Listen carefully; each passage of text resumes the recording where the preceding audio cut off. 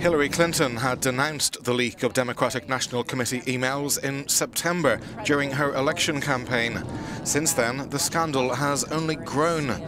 Clinton had pointed the finger of blame at Russia. The fact that our intelligence professionals are now studying this and taking it seriously raises some grave questions about potential Russian interference with our electoral process.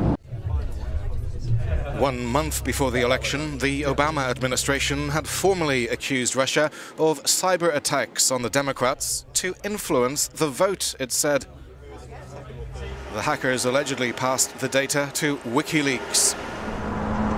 Moscow has repeatedly denied any involvement in cyber attacks. On October 4th, WikiLeaks founder Julian Assange announced the upcoming publication of material relating to the US election process. We have on schedule, and it's a very hard schedule, all the US election-related documents to come out before November 8th. I think that computers have complicated lives very greatly. President-elect Donald Trump has questioned US intelligence agencies' allegations of so-called Russian hacking, even calling it a political witch hunt. You have the kind of security that you need.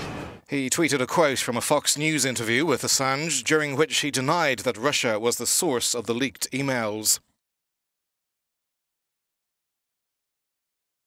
Despite dismissals from the president-elect about the findings of a congressional hearing, he was told by intelligence officials that the alleged Russian cyber attacks pose a so-called major threat to the United States. Russia has clearly assumed an even more aggressive cyber posture by increasing cyber espionage operations, leaking data stolen from these operations, and targeting critical infrastructure systems. President Obama last week ordered the expulsion of 35 Russian diplomats and imposed sanctions on 2 Russian intelligence agencies he said were involved in hacking US political groups.